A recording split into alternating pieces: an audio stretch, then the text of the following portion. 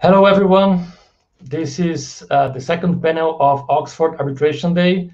My name is Rafael Alves. I'll be the moderator of this panel today. We have a great lineup of speakers with several subtopics to discuss with you. I'll start with Jane Jenkins. She's a partner and head of Fresh Foods Construction and Engineering team based in London with over 30 years of experience in complex construction disputes. The topic of this panel is complex construction arbitration, and I'm glad to have great colleagues here to discuss with you such topic and the subtopics. Jane will talk about complex construction arbitrations in the COVID context, in the pandemic context. So Jane, the floor is yours. Thank you for being with us. Yeah, can I just confirm that my fellow speaker Sadaf is also online because we are sharing our presentation to compare English law and UAE law, and in fact Sadaf was going to kick off. I think she's having some technical difficulties. I wonder if I could suggest that we start with Rupert's session. No problem, Jen. Thank you. I'll wait for Sadaf to join. We're going to start with Rupert then. Rupert is a barrister, arbitrator, and mediator specialized in construction, engineering, and related areas at Atkin Chambers in London. Hi, Rupert. It's good to have you with us. Rupert will talk about the comparison between different models of producing expert and technical evidence, and examining expert witnesses in complex construction arbitrations. So Rupert, now the floor is yours. We changed the script so that you can start. Thank you, Rafael, and hello everybody. It's a pleasure to be here in this wonderful year that is 2020 on Friday the 13th. What could possibly go wrong? Here I am to talk about expert evidence in complex construction arbitrations, and in the limited time I have of about 15 minutes, I've decided to try to answer the following 4 questions which arise quite frequently. The first question on the next slide, please, is the question of why for international disputes are tribunal appointed experts rare compared with party appointed experts. The second question, which issues are common to tribunal appointed and party appointed experts? Third, why are there concerns about the independence of party appointed experts? And fourth, what are the pros and cons of getting party appointed experts together before and during the merits hearing? Moving on to the next slide and try to answer my first question. Of course, the issue of when to appoint tribunal experts in complex construction arbitrations raises the first question of, well, what sort of circumstances might the tribunal do so? And there's a rather helpful document, certainly for the purposes of today's discussion, produced by the ICC concerning specifically construction industry arbitrations, which comments on this. And you'll see on the slide I've quoted from paragraph 18.5 of that report, which offers 3 examples or situations when the tribunal might appoint its own experts. And as you'll see from these examples, they're really quite narrow, and I think begin to explain why tribunal appointed experts are so rare. So the first is if the parties have not provided adequate technical information. Well, of course, there are other ways in which that can be resolved apart from calling upon a tribunal expert. Secondly, where the assessment of part of the case might take a considerable amount of time. So, for example, where you have complex delay analysis. Again, one might ask whether the tribunal indeed would want to appoint an expert as the solution for dealing with that issue, as opposed to requiring the party-appointed experts to clarify matters and help with the assessment. Thirdly, where the opinions of experts are important and any differences are not attributable to different perceptions of the facts. Well, again, one might seek to push the party-appointed experts to be clear on alternative opinions rather than deferring to appointing one's own expert as a tribunal. And so that's why I say these three examples that are given are helpful indicators, but I think also show why by themselves the appointment of experts by a tribunal tends to be quite rare. But let's look on the next slide at some of the other reasons why I think tribunal appointed experts are rare, particularly in complex construction arbitrations. The first reason I would offer is that frequently it is hard for a tribunal to identify if it would even help to have its own expert, for example, as indicated on the previous slide, until it is too late to do so. It may be quite close to the merits hearing itself that the tribunal might have a fuller picture as to what the case is all about and whether it might indeed want a tribunal appointed expert, but then of course it would be too late to appoint one. The second reason I would offer is that usually not only do you end up then with 3 experts if the tribunal chooses to appoint one in addition to the parties having their own on particular disciplines, but usually you'll find then a whole set of other issues are opened up before you if you are the tribunal and if you're the parties, one of the parties trying to help the tribunal. And I've sort of set out some of those issues there, but I would highlight one of those, which is the bottom one, which is how, if you appoint a tribunal appointed expert, do you set up a process to avoid the tribunal in effect delegating part of its decision-making function to that tribunal appointed expert.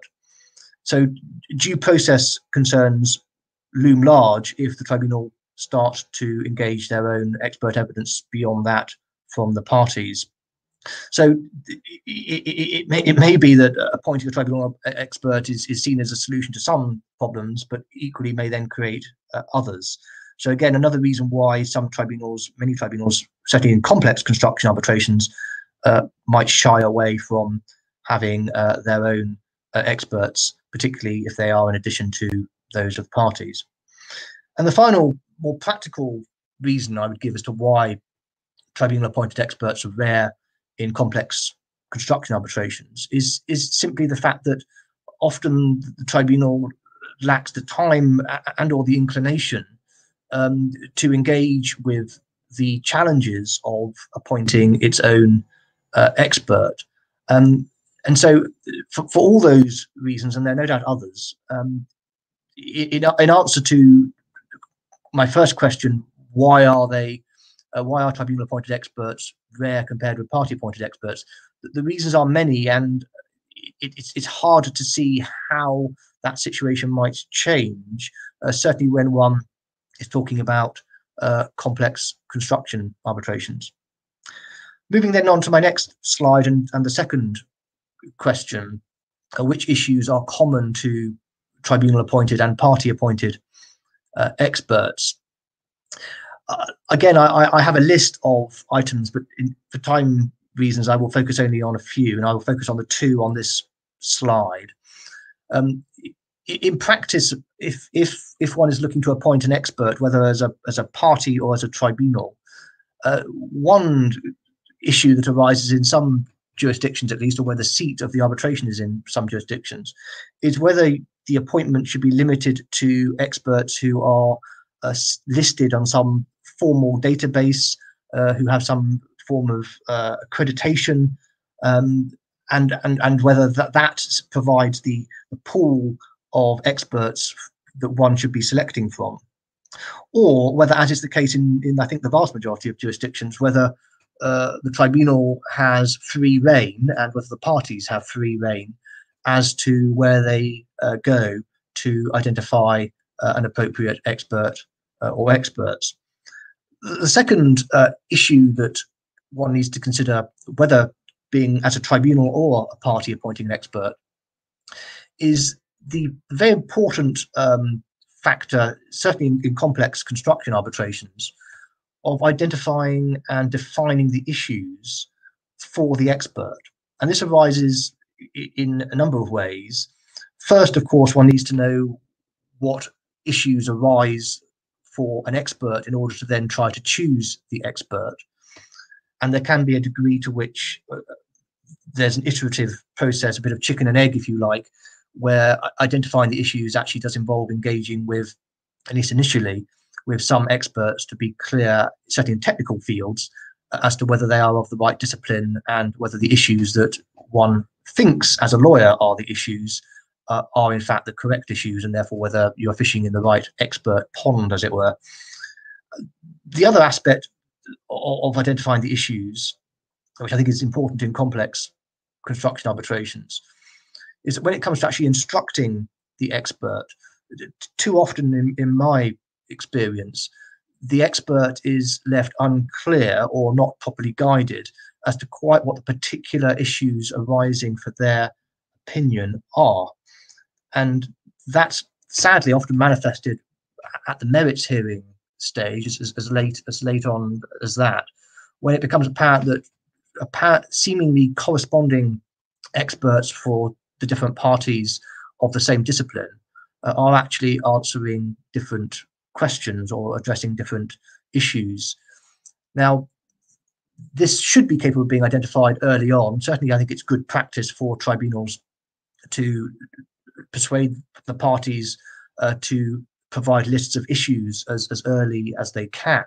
And those lists of issues have other benefits, for example, if and when dealing with Redfern schedules and the disclosure process. But certainly in the expert context, lists of issues are, I think, very helpful in ensuring or trying to ensure that experts are engaging on the same matters as far in advance of the final hearing as possible.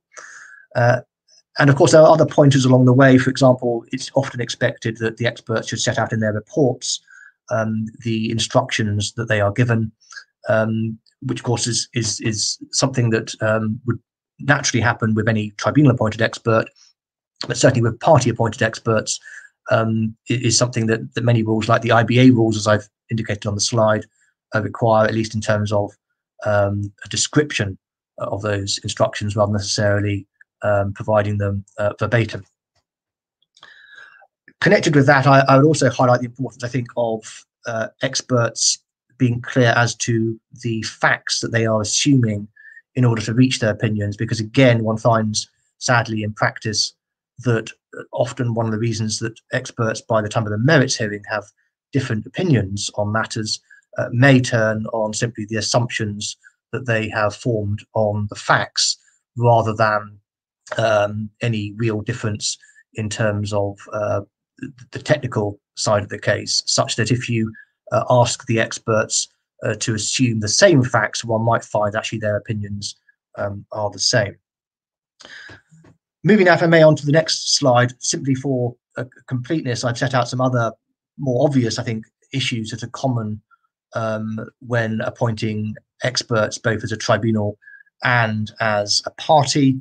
Obviously, things like expertise and availability, perhaps slightly less obvious things. You may want to check whether experts that you are considering have been criticised openly, for example, in court judgments, or have written anything that's been published which is adverse to the likelihood of their opinions being accepted in the arbitration.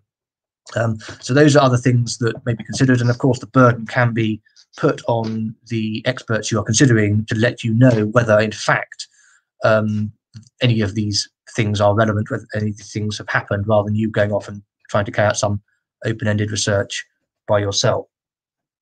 So those are the issues which I would suggest are common to tribunal appointed and party appointed experts, and I hope gives some indicator of do's and don'ts in this area. Moving on now to my third question, which is one which I find crops up a lot, certainly from those less experienced with dealing with party appointed experts, which is, can they ever really be truly independent? Or the way I phrased it here, why are there concerns about the independence of party appointed experts? Of course, the starting point for this is an assumption that party appointed experts should be independent, and that is a generally held view, but not a universally held one in the construction arbitration world. And I've cited there the IBA rules, which certainly envisage, when they apply, that being the case. But look at the Prague rules, the recent arrival of the Prague rules, seeking to rebalance the types of procedures that are used in international arbitrations with more of a civil law slant. The working group for the Prague rules said this, that, quotes, many commentators express doubts as to the impartiality of party appointed experts, close quotes. Now, obviously, there's a, strictly speaking, a distinction between impartiality and independence, but for these purposes, I will run with that concern, which, as I say, is a concern I've heard expressed myself a number of times. Before moving on from the Prague rules, I should highlight that they focus on tribunal-appointed experts, but do recognise, despite the doubts mentioned by the working group, that party-appointed experts may also be appointed. But rather curiously, there isn't an express requirement in the Prague rules for impartiality or independence. That may simply be an oversight that no doubt will be corrected in future editions of the Prague rules. But let's turn to these concerns and perhaps analyse them and break them down a bit. Before doing so, the overarching point, of course, that should be made regarding party-appointed experts is that there is naturally a tension, if not a temptation, given the aim regarding any party-appointed experts being to have your expert's opinion preferred over that of the opponent's. And that tension can be manifested in a number of ways. If we can go to the next slide, we can see a couple of examples. First of all, again, quoting the ICC report, an issue commonly arising in construction is that one finds that the experts who appear in arbitrations, who are put forward as being independent experts, may actually have been involved a lot earlier in the case, when in the dispute, when advancing claims or defences on behalf of one of the parties, and at that stage were not purporting, at least, to be acting in an independent way, but now have transformed into a situation where they are, and of course may still be holding to the same views. That, of course, is a very live issue when one is considering the evidence of those people, and is a point highlighted in the ICC report, and commonly crops up in the construction context. Second area of concern regarding independence, that again I've seen surprisingly often, given it does seem rather obvious that it's problematic, which is where an expert's payment is in some way connected with the results of the dispute, and clearly that's contradictory to the expert's independence, but as I say, surprisingly it does crop up more often than you would expect. Third area, if we could look at the next slide, please, concerns the selection stage with experts. And again, this is something I find occurs a lot in the construction context, particularly when dealing with the technical aspects of a case, perhaps more so than when dealing with delay or quantum, for example, which is where one might be said to be shopping around for an expert that suits the part of the case that has the technical aspects, in order to find somebody that has an opinion more likely to support your case on that aspect. Now, of course, one shouldn't ever be doing this when seeking to appoint an arbitrator, and it's clearly regard internationally as inappropriate to ask arbitrators which way they might view certain issues in a case. Rather curiously, in the guidelines that one has out there, for example, the IBA guidelines on party representation, one doesn't see an analogous prohibition on parties asking experts at the selection or interview stage what their views are on the technical or other issues that they might be asked to opine on. And that does seem to me to be a rather glaring omission from those guidelines and similar guidelines. Turning now to the fourth aspect of independence on the next slide, please. The issue of repeat appointments, which again is something that arises a lot in construction, where certainly with delay and quantum, there are a number of quite large firms that provide a lot of experts that can help with these types of area of dispute. And it's not uncommon to find parties and law firms repeatedly appointing from the same organization for their delay and quantum experts in particular. Now, again, one might draw an analogy with the appointment of arbitrators, where the IBA guidelines on conflicts of interest would expect an arbitrator, if they have obtained repeat appointments from a party or from a law firm, to disclose those so that both parties know where they stand, particularly, of course, the other party, and a view could be taken on that matter. That is, though, again, something which is not expressly referred to in the guidelines as I've seen internationally, and again might be regarding experts, and again might be considered an omission when it comes to party-appointed experts who have been repeatedly appointed by the same party or by the same firm. Now, let's look briefly at a recent English court judgment on a related topic, where, if we can move on to the next slide, please, where earlier this year the English High Court considered a situation which again arises in the construction context quite commonly because of the multiple contracts one has.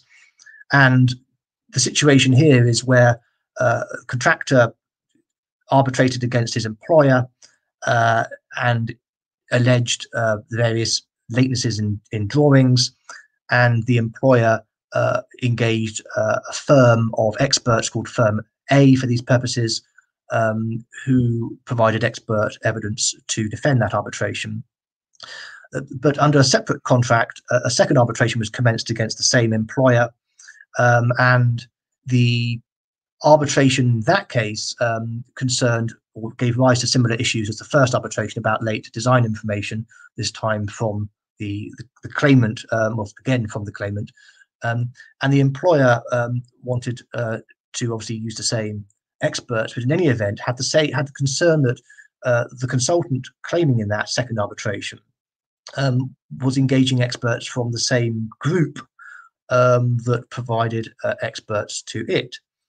And the long and short of it was that the High Court injuncted, so restrained the consultant in arbitration 2 from using experts from the same firm as the employer had used. And as one will see from that, that potentially opens up, or potentially has quite significant consequences in the context, certainly of the construction world, where one has these large organizations that provide multiple delay and quantum experts, and parties who may be involved in multiple arbitrations who choose experts from the same firm. So clearly quite some significant consequences if that approach were to be followed, not just in this jurisdiction, but in other jurisdictions as well.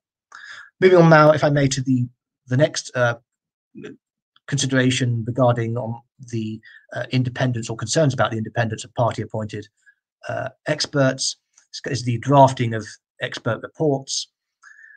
Now, of course, the guidelines require that the expert's report is product of the expert and reflects the expert's opinions.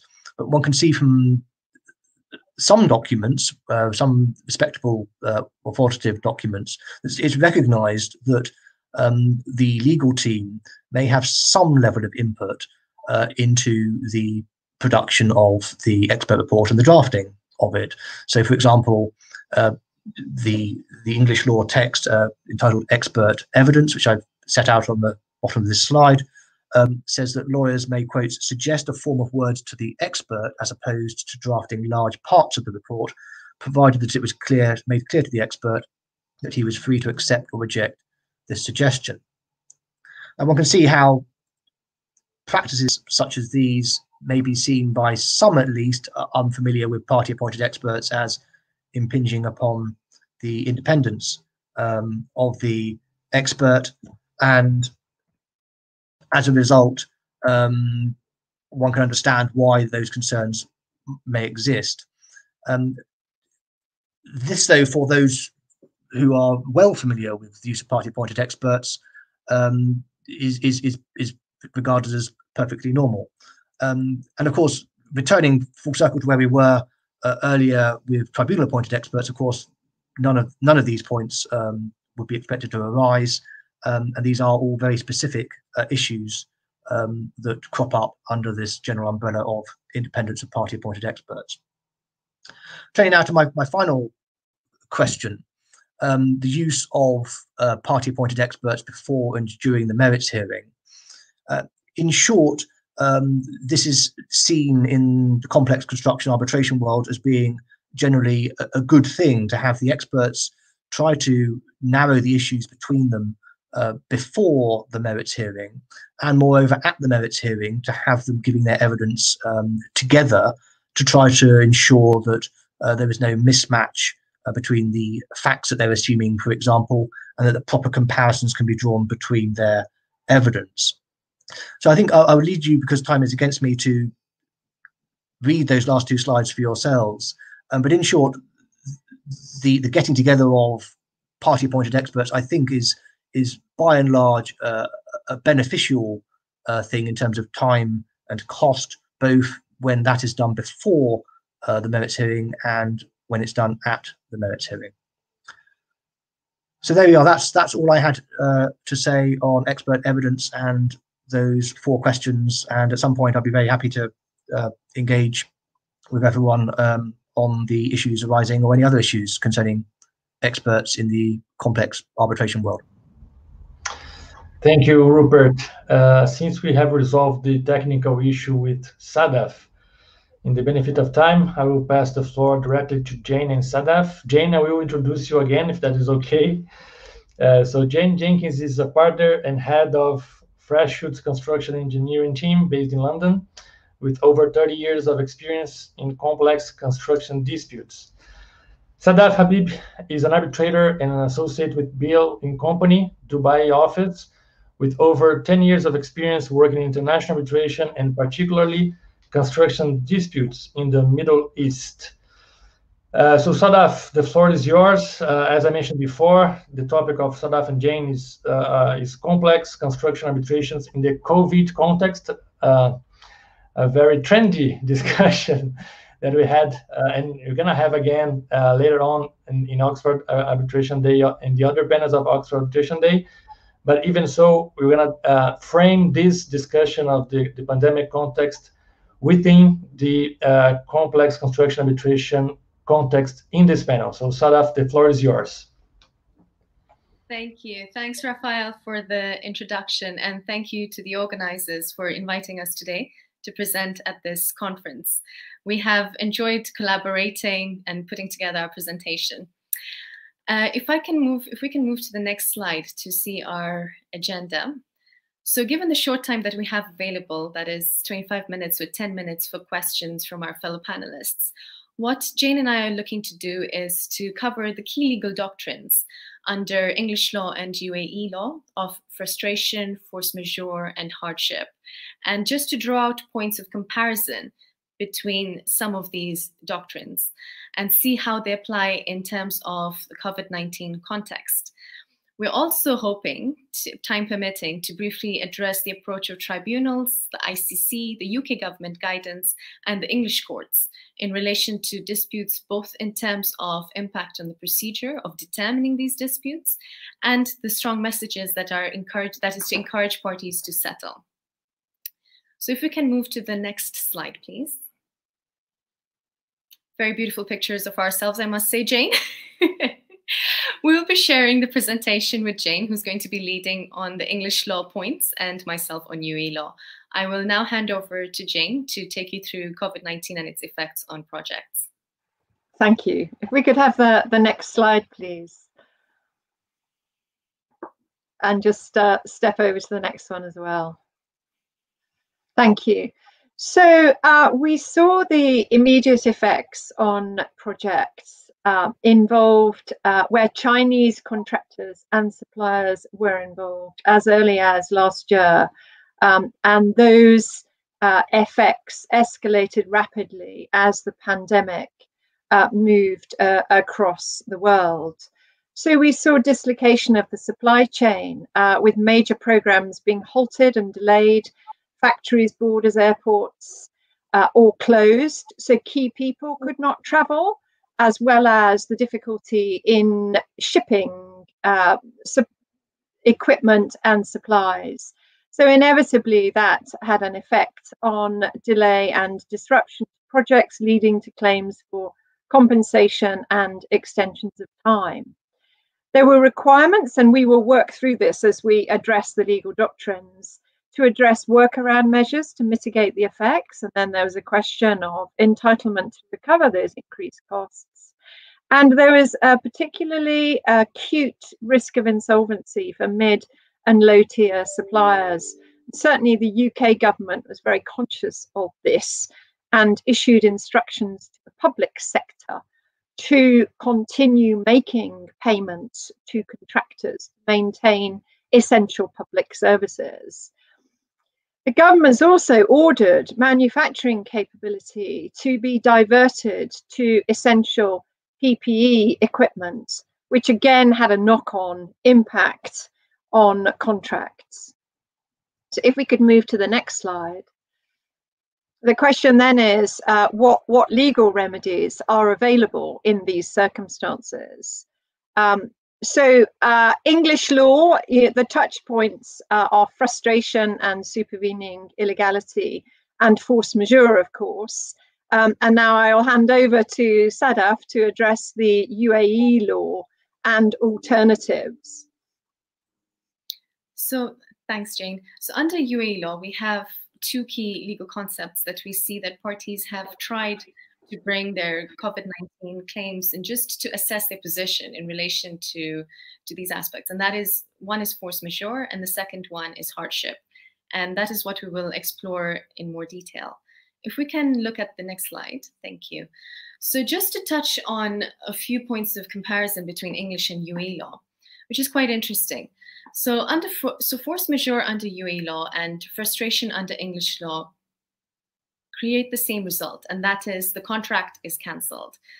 Now, this raises the question, is it a blunt instrument where both parties want to complete the project to simply cancel the contract? Does it create an opportunity for the contractor to possibly escape a bad bargain? Can the contractor use it in such a way? Now, just because a contract is more expensive, that does not give rise to force majeure under English law and UAE law. And we will look at this in detail. Depending on the contract terms, the event relied upon must prevent or hinder performance. The additional expense, if there is an additional expense that is created, this is not a test that applies under either system of law. However, interestingly, under the UAE law, there is a principle of hardship, which contractors or parties can look to get some sort of relief.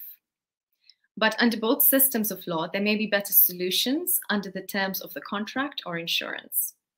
If we can look at the next slide.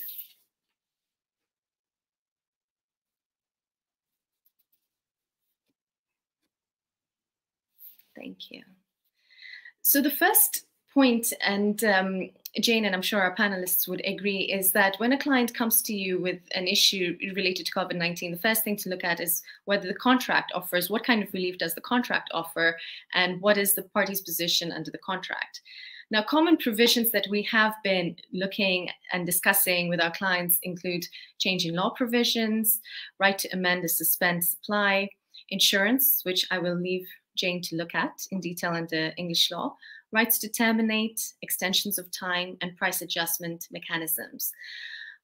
Just to give a slightly practical example of the kind of situation that can come up. For example, we had a developer, and this was sort of April, May, so just at the point when the pandemic was, in full swing at that time. And we had a developer come to us asking if they can suspend the works for 14 days. Now, it is a FIDIC Red Book. So we looked to the suspension provision in the contract, and the suspension clause allows the employer to suspend at will, basically. But obviously that would attract a potential claim for extension of time and cost as well from the contractor. So those are the kind of provisions that you see. And similarly for the contractor would want to see, okay, yes, we have this COVID-19 event. How is it affecting the progress of the project in terms of delay, putting in your time claims, your cost claims under the contract. So your contract is basically your first point of call. If we can look at the next slide.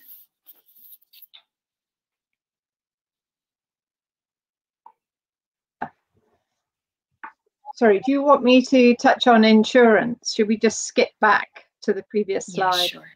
If you don't mind.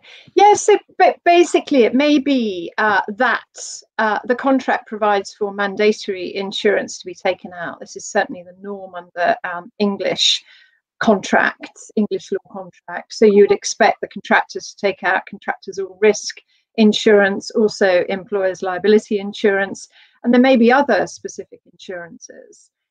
Now, what you don't often see, certainly in my experience, is a requirement as part of contractors all risk for business interruption insurance. It may be carried by contractors or suppliers at the head office level, or to cover manufacturing facilities, for example, or it may be an element of a project-specific policy, particularly where works are to an existing structure, an existing operating facility, or where project finance is involved, whether lenders are wanting to know whether there will be protection in that event.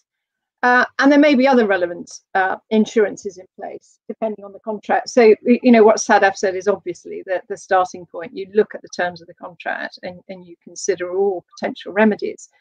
Now, the case that we've mentioned here is a test case which the Financial Conduct Authority brought before the English High Court on behalf of small and medium enterprises in the wake of the government's comments that the insurance industry should cover the pandemic under business interruption policies.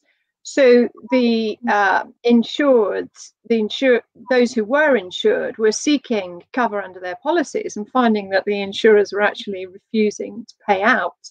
So the FCA brought this test case, and essentially the approach is instructive by analogy for the purposes of looking at construction projects, despite the fact that I made the point that business interruption insurance may not be the norm.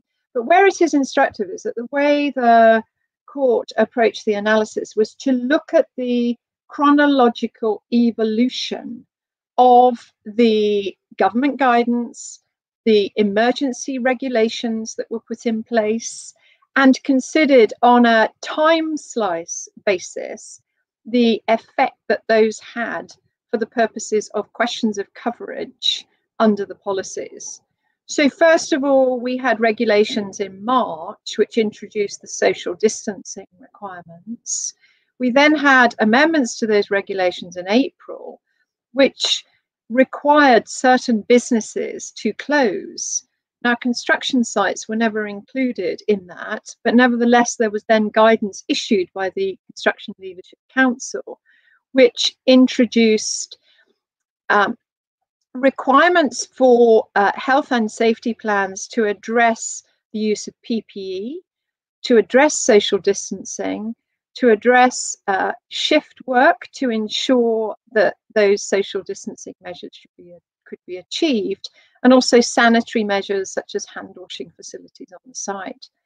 So applying that by analogy to a force majeure claim, I think we can expect that the way the courts will look at things is by taking the chronology and addressing how the regulations and the laws impacted on construction works as the regulations hardened and as the circumstances changed from time to time in the ability for businesses to deal with these issues and to be able to respond and put workaround measures in place. So perhaps if we could go to the next slide. Yeah, frustration under English law. This is a very, very narrowly applied doctrine, and it is extremely difficult for parties to get themselves within the conditions. Essentially, there has to be a supervening event without the fault of either party, where the risk is not completely allocated by the contract or provided for by the contract. It must significantly change the nature and not just the expense or difficulty of the outstanding contractual performance in a way that the parties could not reasonably have contemplated, such that it would be unjust to hold them to the original bargain. So essentially, it is a different contract or a different manner of performance which is required in the changed circumstances. Now, given that time is short, what we have done is to include in an annex the relevant principles from the leading cases under English law and the UAE civil code provisions. So I'm going to leave it there, but please do have reference to those should you wish to unpack these conditions in more detail. So next slide, please.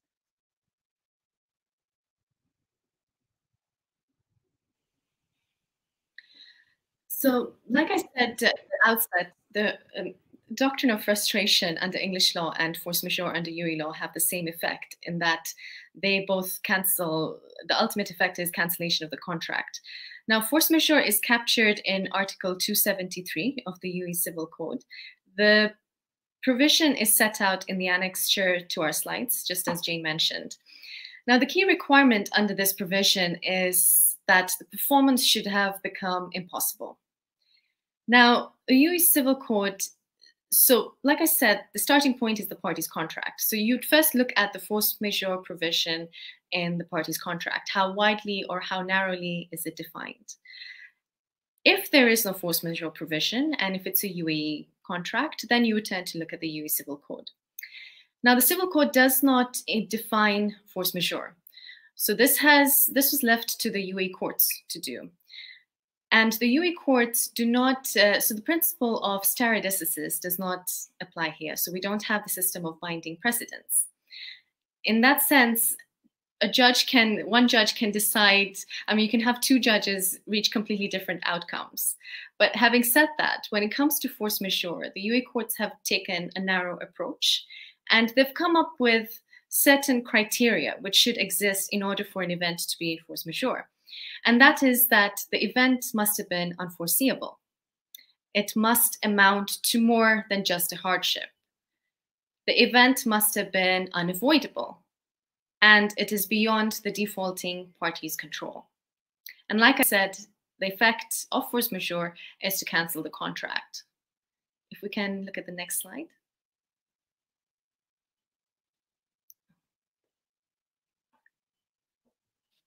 So this is now addressing the position under English law. Interestingly, by comparison with UAE law, the event does not need to be unforeseeable. But under English law, the critical point is that there is no doctrine of force majeure under statute, nor generally applied by virtue of common law.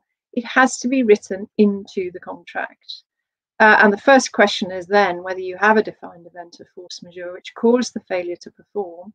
The event, was it within the party's control? If so, it doesn't amount to force majeure. Could they have overcome the event? And it may be that there are notice requirements which may be conditions precedent to recover. I think we should move on because I know another panel is going to address force majeure, and I think it would be important for us to look at it in the context of a construction dispute. So next slide, please.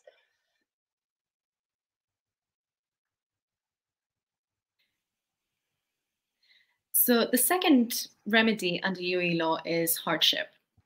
Now, hardship is captured in Article 249 of the UAE Civil Code. The two key points to establish hardship is that, okay, it should be circumstances of public nature, which could not have been foreseen as a result of performance. And the second thing is that it should make the performance of an obligation more onerous, so as to threaten the obliger with grave loss.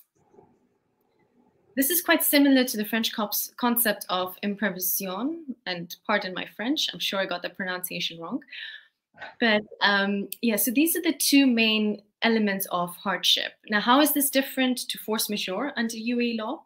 Well, first of all, force majeure under UAE law means that it should be impossible to perform the contract. When we're talking about hardship, it's still possible to perform your obligation, but it's just become more onerous to do so. The second way it differs from force majeure is the effect. So force majeure cancels the contract, whereas if you have hardship, then the judge has this discretion to reduce the oppressive obligation. And they say to a reasonable level if justice so requires. So it's at the judge's discretion. Now, practically speaking, I personally have not seen a judge sort of reduce and get into the party's contract to reduce an obligation. So I'll be really interested to see, once we start getting like this flow of COVID-19 claims into the courts, how the courts actually deal with this. I'll just hand back to Jane. So applying these principles in the C19 context, I mean, there may be various events that can be relied upon, but the question really is, what is the dominant or most proximate cause? I have to say that in my practice, I've tended to be acting for employers resisting claims, and it has been very easy to do so, I have to say, because of the lack of specificity that the claimants have brought to explaining precisely what is the event, precisely what measures they took to be able to work around that event, and to demonstrate that it was that event which did indeed cause the inability to perform the contract. In some instances, for example, there was pre-existing delay, which we were able to point to. There were instances where a contractor was seeking to rely on a change of law in order to claim a variation under the terms of the contract. But the change of law clause addressed change in domestic law, and they were seeking to rely on foreign law. So it was essentially regulations which had prevented the release of supplies because of customs quarantine provisions in another country. So the kind of events that can be relied upon, obviously, if you're looking at force majeure, the starting point is, what does the force majeure clause say? Is there a reference to pandemic? In some instances, in the contracts I was advising on, that there was, or at least to epidemics.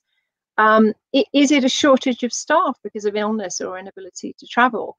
I've mentioned the quarantine rules, which were relevant in one of my cases. And I've also touched on the government legislation. There's also been government guidance, which of itself does not amount to a change in law directly, but an argument that certainly we were alive to was whether that would determine or influence the obligations of employers towards their workers under the Health and Safety Act, such that it would effectively amount to a change in law, given the content of that guidance and the need under the CDM regulations to address a health and safety plan. So those are just some of the examples of the points that we looked at. Sadaf is going to address a number more. We could go to the next slide, please. So when we're looking at applying the principles in a C19 context, first of all, we need to consider what evidence is there of workaround measures and efforts to mitigate the event and its consequences. So remember, we said that to claim force majeure, performance should be impossible. So for example, if a contractor is claiming force majeure because his supply chain is affected, maybe he can consider alternative supply sources, and did he do so? If social distancing is a problem, maybe shift working to reduce the number of employees on site at any one time. And of course, adjusting the program to revise the critical path. The other point to consider, was there pre-existing delay? Is that the dominant cause of failure to meet obligations? Now, we stress the importance of records, and I'm sure my panelists, and especially Jane, would agree that it's paramount to keep your records in order, especially when we're looking to bring your claims to arbitration, or even to present your claims as a contractor to the employer. You know, the more detailed, the more precise you've documented and logged in your delay, the better it is. Specificity, of course, without a doubt, make them as specific and particular as possible. Time windows may be impossible to mitigate during one time window, but maybe not as it progresses, as time progresses. If we can look at the next. Sorry, Jane. No, next slide, please. I was very much anticipating your comment. So I've already made the point that is the risk provided for in the contract. So in some contracts I looked at, as I said, pandemic and disease was addressed, or it may be general language, an event beyond the control. In relation to frustration on a long-term project, it's very unlikely that disruption caused by C19 will be sufficient to frustrate the principal EPC or EPCM contract. For example, on oil and gas redevelopment projects that we're working on, the timeframe for those projects stretch it to 4 or 5 years. So although there has been significant disruption during this year, it is still not of the kind to frustrate a contract of that length. Now, it doesn't follow that that would be the case for a supply contract for a piece of equipment where time is of the essence. For example, to meet a weather window on a major oil and gas project of that kind in Kazakhstan, for example, where the waterways freeze up and it's not possible to ship equipment at certain times of year. So there isn't one size that fits all to these questions. You obviously have to look at the factual circumstances and apply the doctrines and the contractual terms in their context. So to the next slide, please. And again, if you could move on.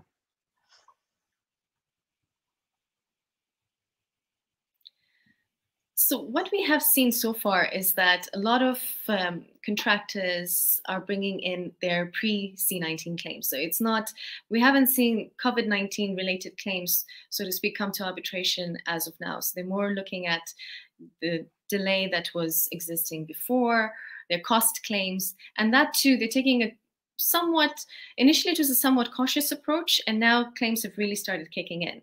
So what I'm curious to see is maybe, well, I personally expect that sort of next year is when we'll start seeing COVID-related claims coming in to disputes.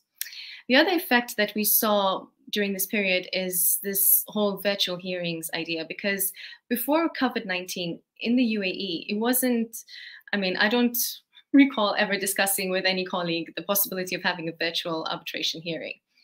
Now, luckily for us, 2 years ago, we had our federal arbitration law that came into place, and that allows an arbitral tribunal to host, to be able to allow virtual hearings to take place, but obviously with the parties' agreement. The difficulties that did arise with this was especially when it came to witness cross-examination. And in fact, a colleague of mine told me about there was possibility of witness tampering in an arbitration that he attended. And eventually they had a colleague from the other party attend with the witness in the same room, keeping social distancing measures in place. So there is this question whether virtual hearings are suitable to construction disputes.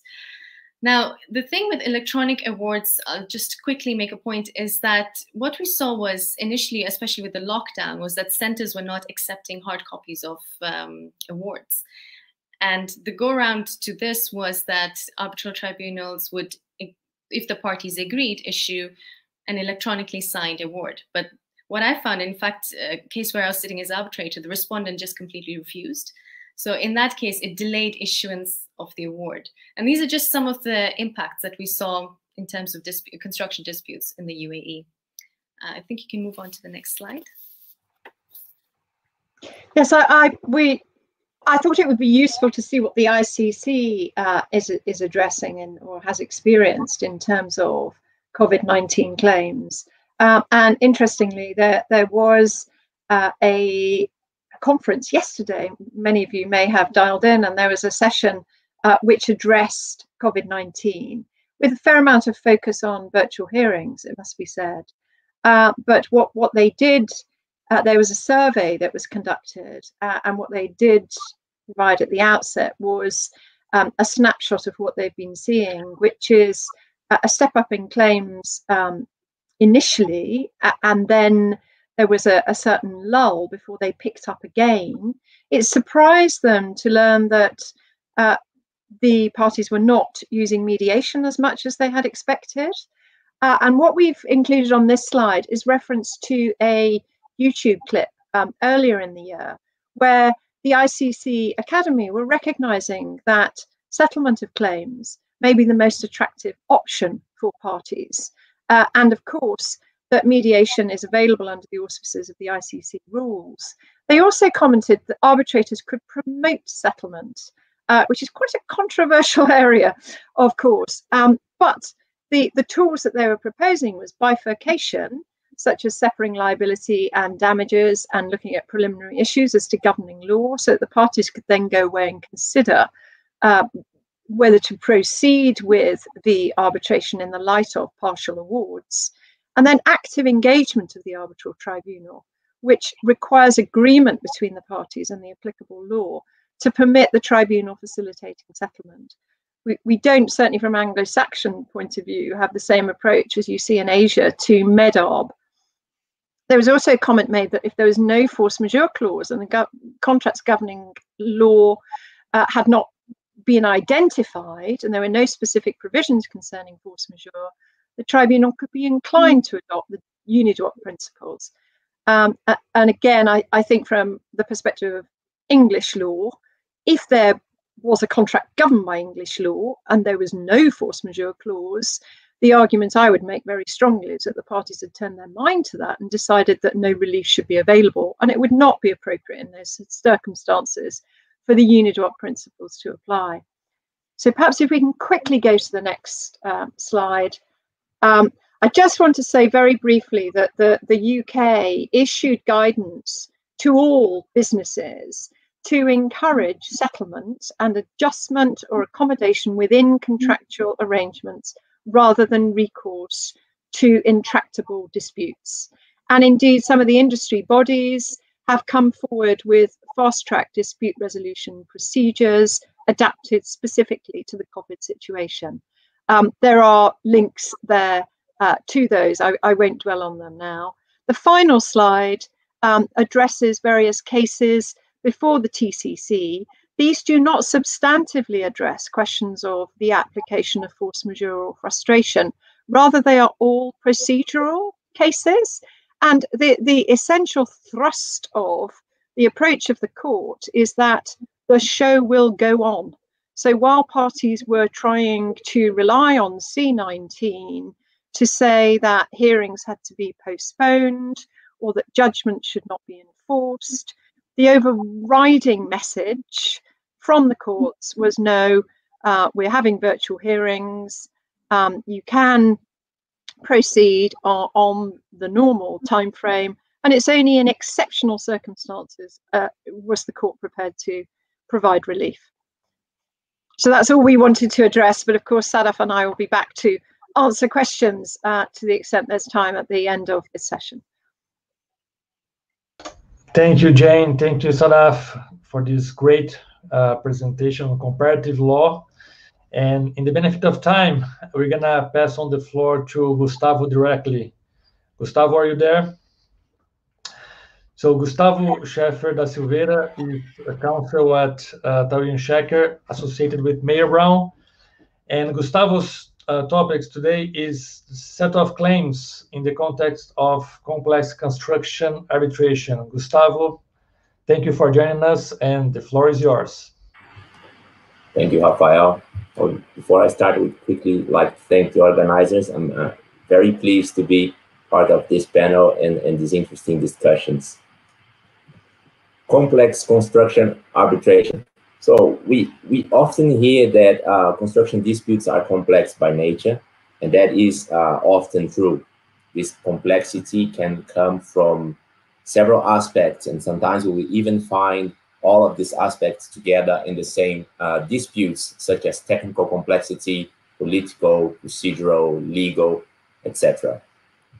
Complexity may also be the existence of multiple claims related to the same contract, to the same project. And I think that this is the most classic type of complexity when we read about construction disputes. And I would like to look at the issue of complex construction arbitration from this last aspect, the existence of multiple contracts and multiple claims, but from a very precise issue, the issue of set-off claims. And first, in the context of one multi-tiered dispute resolution clause with several claims, and second, in the context of set of claims based in two or more arbitration agreements. Construction disputes can have a lot of variables that are not known to the parties when they sign their contracts. And for this reason, it's very difficult for them to pre-choose one single dispute resolution mechanism that will be adapted or well adapted to each one of these variables. For instance, depending on the type of dispute, the parties may want to put the emphasis on amicable resolution or quick resolution, creation of a precedent, among other interests that they may have. We see that construction disputes, they require flexibility and adaptability for their efficient resolution. And this is why the FIDIC, for a while now, has adopted a multi-tiered dispute resolution system that's basically formed by the engineer, the DAAB, and arbitration. And this system has the advantage of putting forward different mechanisms at the different stages of the dispute, leaving arbitration as a last resort. So arbitration would be reserved only for those disputes that were not resolved by the previous tiers. The point is that for this system to be efficient, it has to be applied strictly. And in practice, it may have some, the parties may face some difficulties. In the FIDIC system, for instance, the fact that one dispute has already been submitted to the DAB and it's now being brought before the arbitrators does not mean that the other disputes may jump the dispute board and go straight to arbitrations. The parties will have to be proactive. If one party starts to submit claims and disputes to the engineer and to the dispute board, the other party should quickly assess its position and submit its claims and disputes as well. But we see in practice that it's not rare that during an arbitration procedure, respondent discover new claims, and that respondent tries to raise these new claims and request the set-off of these claims against claimant's claims. If these set-off claims have not been submitted to the previous tiers, they will very likely be considered inadmissible in the arbitration. And ICC case 14709 gives a very good example of this situation. In this ICC case, the arbitral tribunal analyzed the dispute resolution clause and considered that there was an obligation to submit disputes to an expert, which in the clause the parties called an adjudicator, but by interpreting the clause, the arbitrator decided it was the notion of an expert, and only after disputes were submitted to this expert, they could be filed in the arbitration. And the arbitral tribunal considered that this obligation to submit disputes first to the expert applied both to the principal claims and to the so-called set-off claims. And he noted that it would be illogical to consider that the solution should vary according to who presented the claim, claimant or respondent. So the arbitral tribunal decided respondents' claims, may they be called counterclaims or set-off claims, would only be admissible after being submitted to the expert. One important thing to notice here is that it's not the counterclaim or the set-off claim that has to be submitted independently to the previous tiers to arbitration. The real requirement is that the dispute to which the set-off claim or the counterclaim is related has been submitted to the previous tiers. And in this point, Chris Seppala, he suggests a test to verify whether the preconditions to arbitration have been complied with. And the test is very simple. In the case of a DAB, the test is that one should see whether the decision of the DAB also applies to the counterclaim, even if it's called a set-off claim. If it does, no problem, we move forward. If it does not, then the claims should be considered inadmissible, whether they are called counterclaims or set-off claims. The issue of set-off claims can also be problematic on the context of set-off claims based in two or more arbitration agreements. We know that when different contracts related to the same project contain different arbitration agreements, it's reasonable to consider that the parties' intention was that each of these arbitration clauses should apply only to its own contract. So the general idea is that the ratione materia extension of one arbitration agreement to the other contracts should not be possible. And this is also true to claims disguised as set-off claims. This solution is based on the principle of party autonomy and should not raise many issues in practice. But some tribunals, however, decide otherwise, applying a reasoning that is questionable. One very good example is given by an ICC case where the parties had signed a joint investment agreement for the construction of a plant for the processing of maize. This contract contained an ICC clause with a seat in Paris.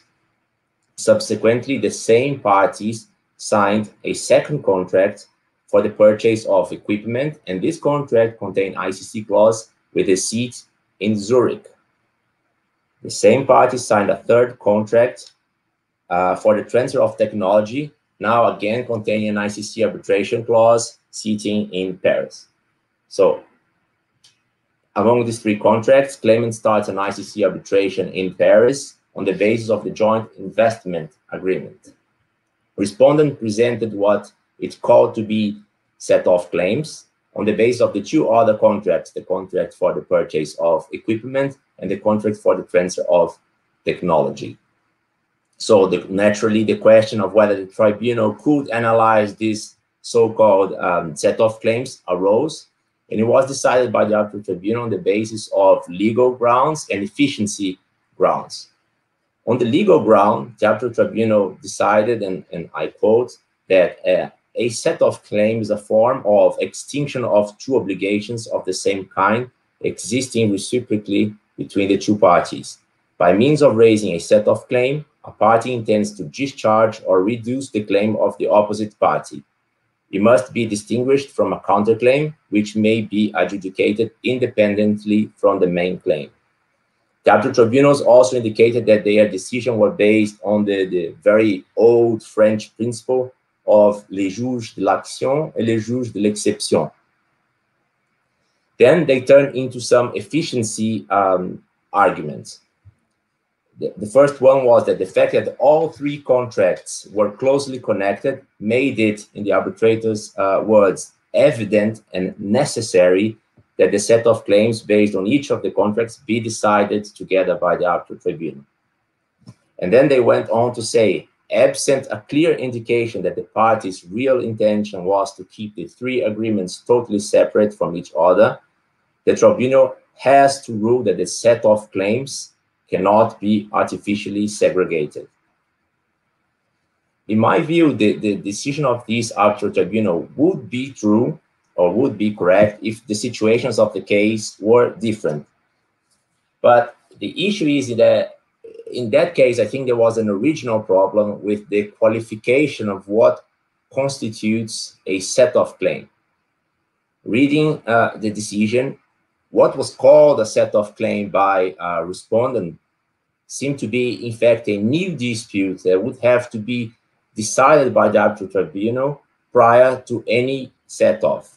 Only after a decision on the merits of those disputes related to the other two contracts would the arbitral tribunal be in a position to see whether there was anything to be set off or not against claimant's claims. So it would seem that the qualification in that case of what was set of claims was not an accurate qualification. What the arbitral tribunal constituted under the joint venture agreement, which had a seat in Paris, should have questioned itself was, do I have jurisdiction to decide disputes under the contract for the purchase of equipment and under the contract for the supply, the transfer of technology? Regarding the contract for the transfer of technology, similarly to the joint investment agreement, that contract contained an ICC clause in Paris. So this is a very classic scenario. We see that when we are in the presence of two connected contracts signed by the same parties and contain compatible arbitration agreement, it is reasonable to consider that the parties' intention was that all these disputes be decided together. But regarding the contract for the purchase of equipment, this was not the case. That contract clearly provided for arbitration in Zurich. So it's very hard for me to understand how an arbitral tribunal sitting in Paris can consider that it has jurisdiction to decide a claim, may it be called set-off claim, on the basis of a contract that clearly provides for arbitration sitting in Zurich. To my view, contrary to what was indicated in the arbitral tribunal's decision, this was a very clear indication that the parties' intention was to keep these disputes separate. This is exactly why they have provided for Paris and Zurich as the seat of the arbitrations. Otherwise, they would have chosen the same seat.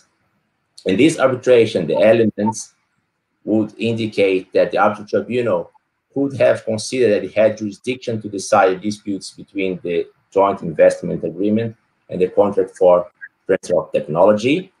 The arbitral tribunal would decide the disputes on the basis of these two different contracts, and once it had the result, then it would see whether there was anything to be set off between the two claims. However, as for the contract of the purchase, for the purchase of equipment, the tribunal should have declined jurisdiction. And I understand this decision may, or my position may leave a taste of inefficiency, but this is the simple application or result of the parties, or what the parties provided in their contract. And the parties' choice or the parties' autonomy, the result of what they chose in the contract, should prevail over any argument of efficiency. But to conclude, we see that in the context of complex construction arbitrations, the issue of set of claims can raise some delicate issues that should be carefully analyzed by arbitral tribunals on a case-by-case basis. Where I think there should be little doubt the set of claims should be admitted is when arbitrators are in the presence of a true set of claims. There is a claim to set off an already determined and liquid amount against the other party's claims. Thank you, Rafael. Thank you, Gustavo. I think we have a couple of more minutes for questions from the audience, but before that, let's discuss with the speakers, because the speakers have made their excellent presentations, but they haven't had the opportunity to comment on each other's presentation. So I think it's very useful for us to give, to open this dialogue. Let me start with Jane. Jane, would you like to comment on Rupert's initial presentation on technical and expert evidence? Yes, thank you. Well, I thought it was an excellent presentation, extremely comprehensive and very helpful. I had a couple of comments. The first concerns a circumstance where the parties, one of the parties, where there's a tribunal of three, has chosen to appoint as their arbitrator an arbitrator who has expertise in the relevant area. And I wondered, Rupert, whether you had experience of this. I can mention a war story where we did have that situation, and it was the other side who had appointed the tribunal member, who wasn't a lawyer but had the relevant expertise, and the tribunal member suggested that he should go away in a room with the two experts and discuss the issues and come up with an agreement between them as to what the answers were to the questions, which caused us some alarm, as you might imagine. And the chairman then, who was a lawyer, did step in and suggest that that wouldn't be an appropriate course. The second point I want to make, before asking you if you've been in a similar situation, is that my strong view is that there is great advantage in having the issues that the experts are going to address agreed between the parties at an early stage, and also the nature of the expertise that is required. So you don't find that you get the expert reports and you have a situation of ships that pass in the night. The other point is that I would very much favour the experts getting together, having a without prejudice meeting and producing a joint report. And in my experience, what unfortunately happens is that part of the timetable is often squeezed as the timetable slips back, but the hearing dates are fixed, and you don't get a proper opportunity to properly consider the implications of that joint report, which may provide an opportunity for the parties to settle the dispute before you're immediately starting the hearing. So those were my thoughts on that. I don't know, Rupert, whether you wanted to comment.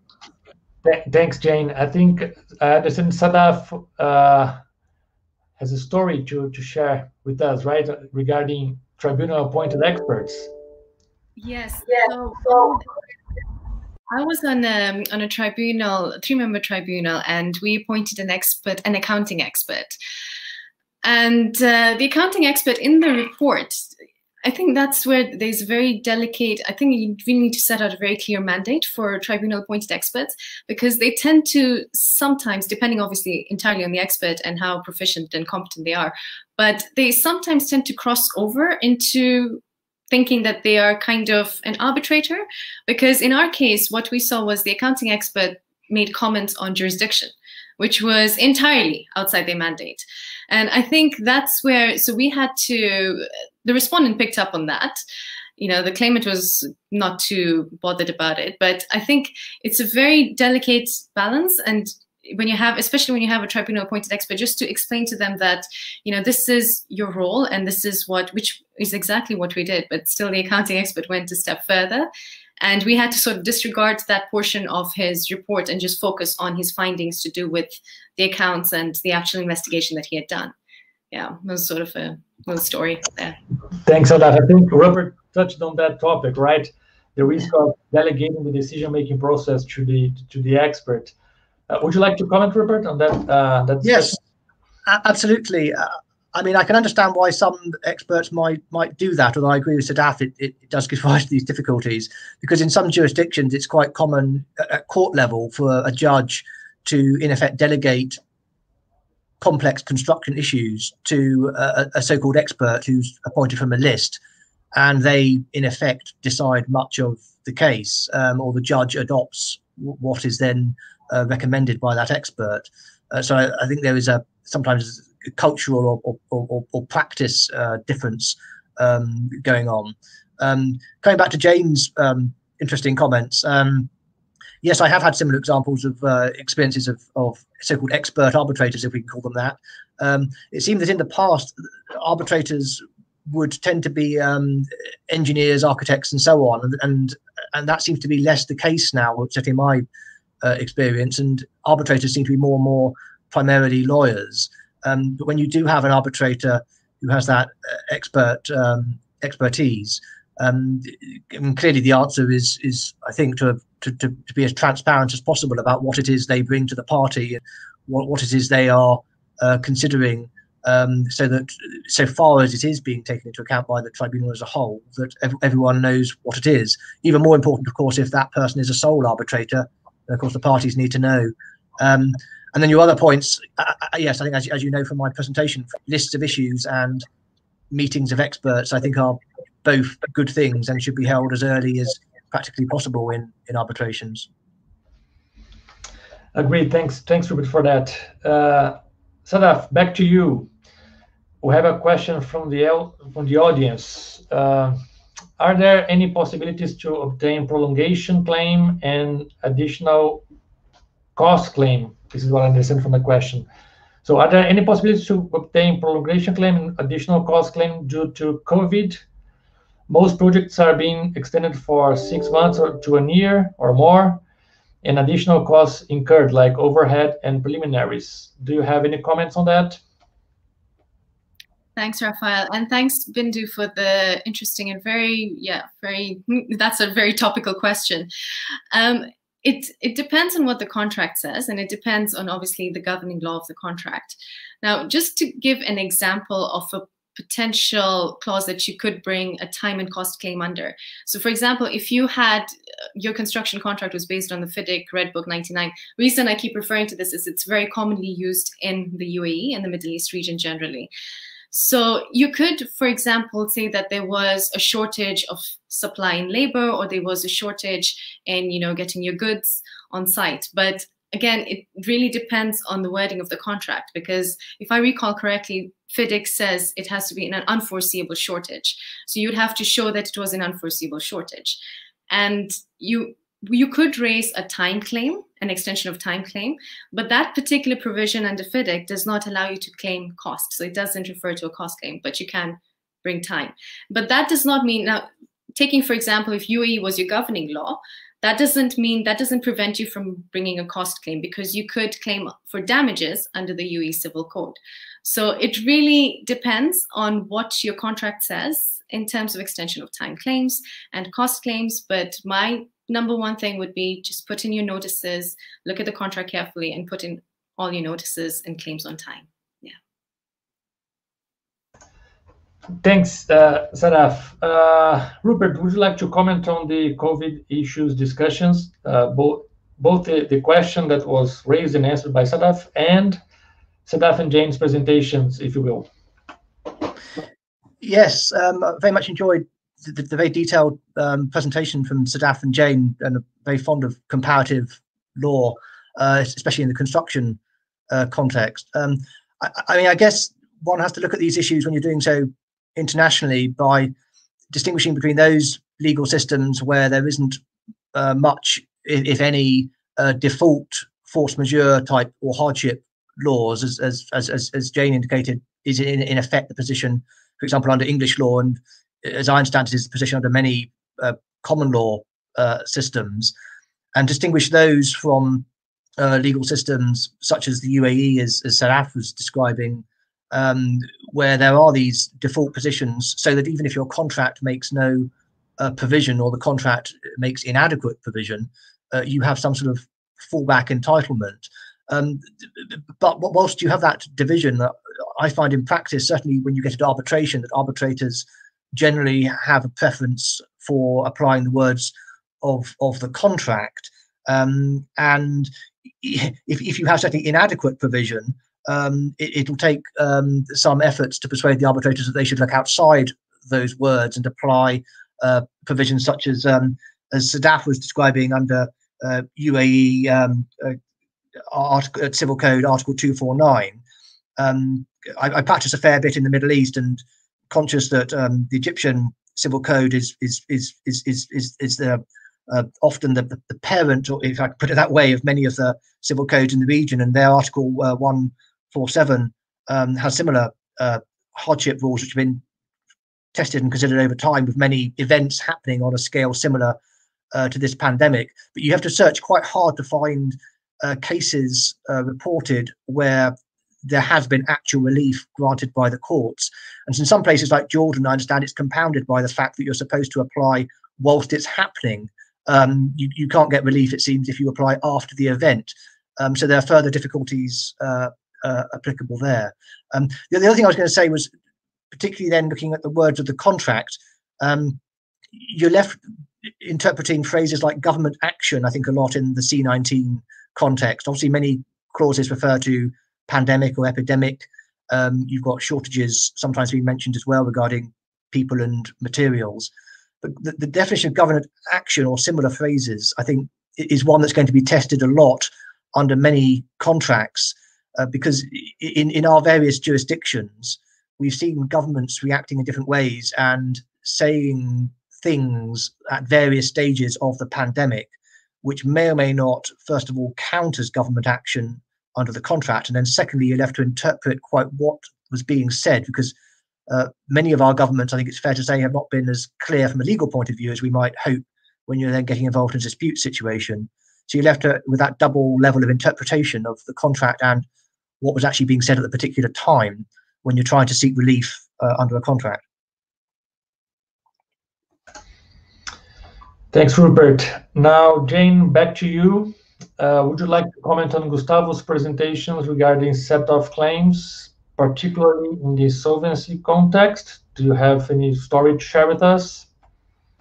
Yes, I found the presentation really interesting. Indeed, I've been in the situations that you described, which can be incredibly frustrating for one's clients when, you know, encountering these jurisdictional questions about what will be the definition of the dispute that will be referred on to arbitration. But what I wanted to sort of bring to the party is a slightly different point, which is in relation to tiered dispute resolution in the English context, where we have statutory adjudication, and I know other jurisdictions do now, including New Zealand, Australia, Singapore. And essentially, the parties have a right to take disputes to adjudication, which is a fast track process resulting in a decision within 28 days, with the expectation that if either party is not happy with the adjudicator's decision, they can go to litigation or refer the dispute to litigation or to arbitration. And there's been recent case law in the Technology and Construction Court around the thwart question of whether a party that is in insolvent liquidation can pursue its right to adjudication. And the case I have in mind went all the way to the Supreme Court, which was Bresco and Lonsdale. And essentially, the insolvent contractor in that case wanted to pursue a claim for non-payment under an adjudication. And at the first instance, the court decided that the adjudicator would have no jurisdiction. In the second, in the Court of Appeal, they decided, well, they would have jurisdiction, but there would be no point in carrying out an adjudication because it would be futile given the high unlikelihood of the adjudicator's decision being enforced, because you don't enforce by summary judgment an adjudicator's decision against an insolvent company because it is seen as potentially interim only. And if you then went on to refer the dispute again in arbitration or litigation, then that decision could be overturned. But the Supreme Court held that the adjudicator would have jurisdiction, and that questions around whether an adjudicator's decision would or would not ultimately be enforced by way of summary judgment were matters which should be looked at the enforcement stage and not at the primary stage of addressing whether the adjudication should proceed. And they held that the adjudication should proceed because it's a statutory and contractual right. Interestingly, the first example of an enforcement case then came back before Fraser, Judge Fraser, who had been the judge at first instance in the Bresco case. And he very helpfully set out 5 principles that should be applied when considering whether to enforce an adjudicator's decision against an insolvent company. The essential point is that what the liquidator has got to do is to stump up security in order to be able to get the benefit of a summary judgment and payment to the liquidator of the sums awarded by the adjudicator. They've got to stump up security so that in the event that the decision is overturned, there is the prospect for the winning appellant to recover the money again. So I just thought that is an interesting area, and I know that there are ramifications for arbitration as well in relation to those tricky points around stage dispute resolution in the context of an insolvent company.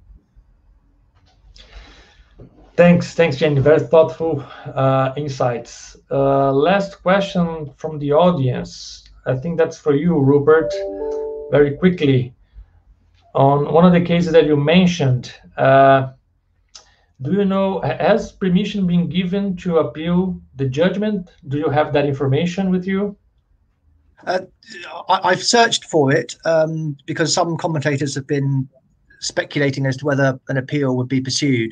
There is no public record that I've found of permission to appeal being given, but partly because of C19, C above, there are some delays in the appeal processes here at the moment.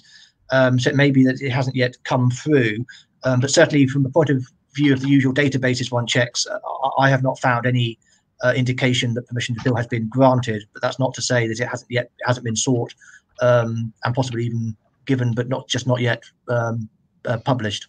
So that's afraid the current position. It's a relatively recent judgment, I think, from about April this year. So we should know quite shortly if that is going to be happening or not. Thanks, Rupert. Now turning to you, Gustavo, do you have any questions to the other speakers or comments on their presentation? Thank you. I have a question for Jane and Sadaf. And absent any provision in the force majeure clause, is it a given that COVID was a force majeure event, or the force majeure nature of COVID could be disputed? And then a follow-up question is, let's say the force majeure clause provides for several facts that do not constitute force majeure event, among them global crisis. But the party to a contract was impacted by the global crisis. That then claims that the force majeure event triggering the party's problem to perform the contract was not the global crisis itself, was COVID, which was the source of the global crisis, and it was the force majeure event. And therefore, the fact that the force majeure event, force majeure clause provides that global crisis is not a force majeure event would not limit their rights under the law. Have you seen this scenario, and what are your thoughts on it? Jane? Very, very good questions. Is it a given that the COVID-19 is a force majeure event? No, it's not a given, and that's in circumstances where a pandemic or disease is not one of the enumerated events. The approach under English law would be to look at the enumerated events and to see whether they give any guidance to how the sweep-up category should be treated. When I refer to the sweep-up category, what I mean is what you typically see in a force majeure clause is you'd have war, ionizing, radiation, and then at the end of the enumerated events, you would see any other event or circumstances beyond the reasonable control of the parties. But what the courts will do is have regard to the enumerated events when deciding the breadth or otherwise of that sweep-up provision. On the second question that you raise, in circumstances where a civil commotion was expressly, a civil crisis, a global crisis was expressly referenced, and I understood your point was it was excluded, expressly excluded as an event of force majeure.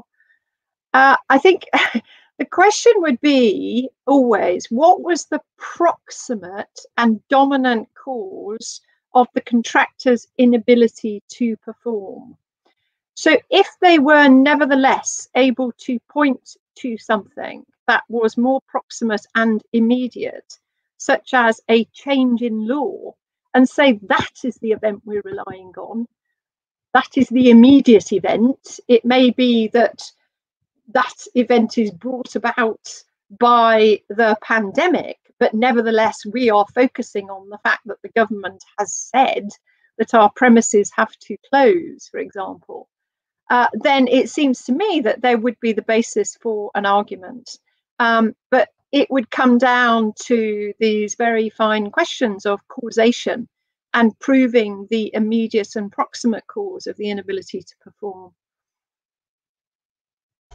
Thank you, Jane. Sadaf, any comments? Any additional comments? Yeah, I'll just quickly add, I think the UAE courts would take a very similar approach because they very narrowly construe what is considered as force majeure and what is not. And as Jane very well explained, that causation is a very important factor. And just the criteria, and if you look at the way the courts, so for example, it's not a pandemic, but when in 2008, when you had the recession, and a lot of parties were arguing that, oh, the recession is now a force majeure event, so the courts they dismissed those arguments. They were like, no, there is no, so I think causation is a very important factor, and how the contract has defined force majeure and what it includes as force majeure is something that the courts would definitely look at before deciding that, yes, to grant relief. Right, thank you. Unfortunately, we do have to finish and conclude our panel. I would like to thank all the organizers and thank also the speakers for these great discussions. I enjoyed a lot and I learned a lot today. Just a final reminder for the audience, panels 3, 4, and the keynote speech will start at 2 p.m. London time. And they are accessible through another link. I think you should have received this other link. And I think it's all for now. And thank you very much again for the speakers and the organizers. And I hope to see you soon again. Thank you, Raphael. Thank you. Thank you, Raphael, for your expert chairmanship. And thank you to all the audience for joining. Yes, thank you, everyone. Thank you. Bye-bye. Bye-bye. Bye.